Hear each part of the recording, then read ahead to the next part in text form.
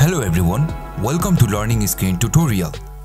And in this tutorial, we will learn how to create this smoke effect in Photoshop. So without wasting a time, let's jump straight into the Photoshop. We will start by opening this image of candle. If you want to follow along, you can download this image from the link in the description. So the first thing that we are going to do is create a new empty layer and then select the brush tool. Make sure your foreground color is set to white. Float 100%. Let's decrease the brush size.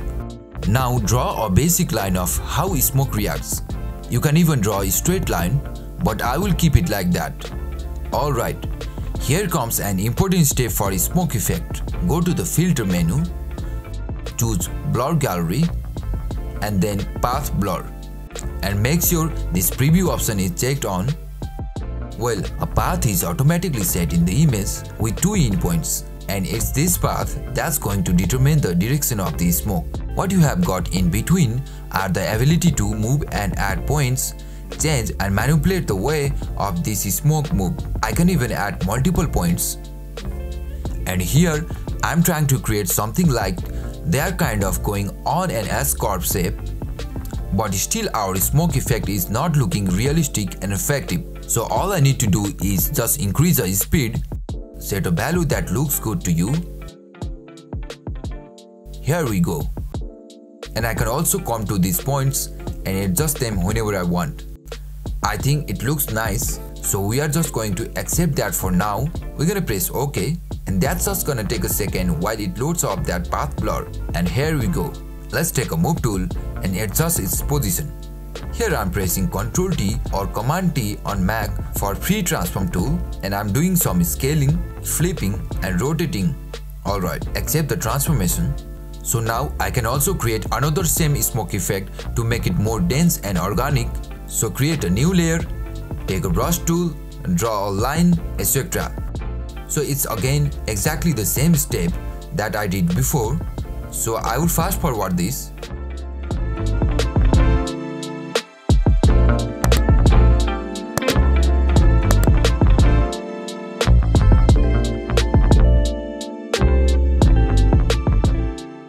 There we go. That's how you create a simple smoke effect.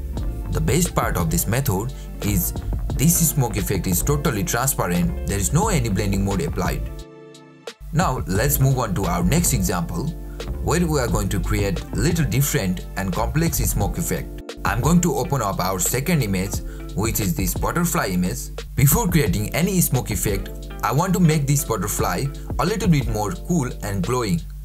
So the very first thing that I'm going to do is I'm going to cut out this butterfly. So I'm just going to use pen tool. We are going to start here on the wing and start making path around the subject.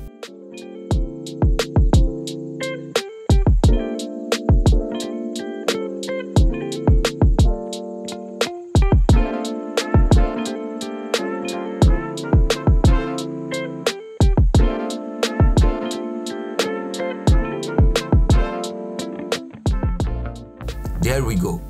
Now to convert the path into a selection, just right click and choose make selection. And then click OK. Now press Ctrl J or Command J on Mac to duplicate the selection. Next, I want to make this background a little more dark. So select the background layer first. I'm going to add a new adjustment layer called brightness and contrast. Let's decrease the brightness all the way down to -100%. And increase the contrast. Now I'm going to add another adjustment layer on the top of our butterfly image, and that adjustment layer is hue saturation. Decrease the saturation to -100%. Now go ahead and select the butterfly image, which is layer 1, and then I'm going to invert this butterfly image by going to image menu, adjustment and then invert. Now I'm going to duplicate this layer 1 and go to the filter menu, and in the stylize select find edges, and again I'm going to invert this layer as well. Alright, let's add some glowing effect around the edges. So I'm going to this layer style option and select inner glow. Here I'm going to increase the opacity to 65% and increase the size to around 80 pixels and then hit OK. Alright, now let's add some color to our image. Select the top adjustment layer and add another hue saturation adjustment. And make sure this colorize option is checked.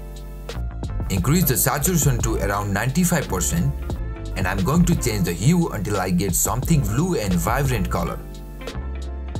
Alright, we added a glowing effect and color to the butterfly. Now it's time to create a smoke effect. For now, I'm going to hide these two adjustment layers and create a new blank layer on the top of this butterfly image, and I'm going to rename it and call it smoke. Now take a brush tool and start drawing some simple lines like this. This is going to be our baseline shape for our smoke effect. Alright, now let's go to the filter menu, blur gallery and path blur. I'm making sure this preview option is on. I'm going to adjust the path and the direction according to the smoke flow, and of course we are not limited to just the one path. I can put another path on here if I want to, and let's create another path here and keep creating path like that. Like we did in the previous example, we add points, change and manipulate them.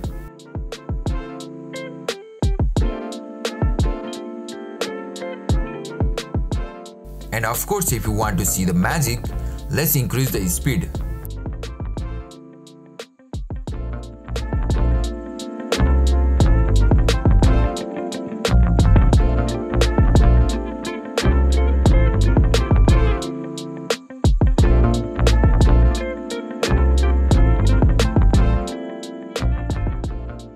Looks really nice.